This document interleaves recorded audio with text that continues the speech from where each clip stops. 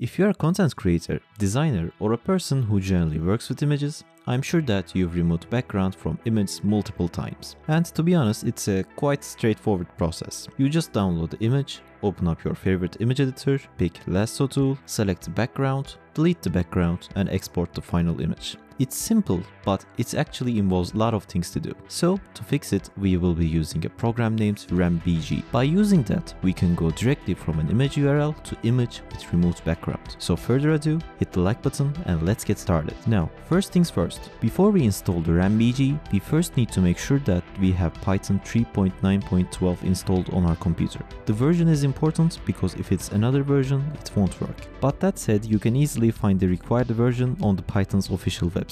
Also, on a side note, if you are on Windows, during the installation, make sure that you check this box to add Python to the environment variables. We will be needing that in a second. In addition to that, you also need to install the Windows Distributable C++ 2019 as well. Once everything is ready, we can verify the Python version by opening up the terminal and typing python -- version. And as you can see, we are ready to go. Now, let's install Rembg. Luckily, it is a very simple process. All we have to do is type pip install Rembg. If your computer has a GPU, then you can specify it like so. That way it will process images a lot faster.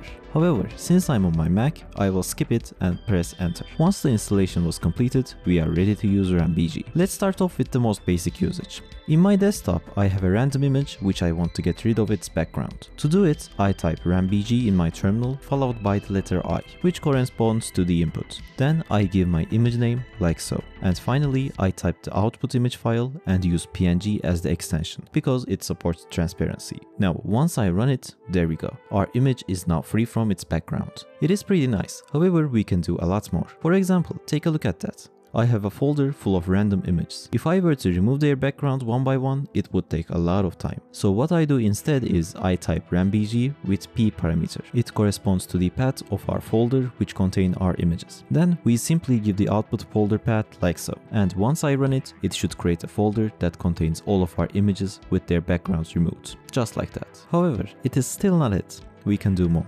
Now, let's say that we don't have an image on our computer and we want to use an image from the internet. Well, in that case, we can use curl to grab the image, then pipe it to the Rembg input. It almost has the same command structure as the first command that we had used, just like so.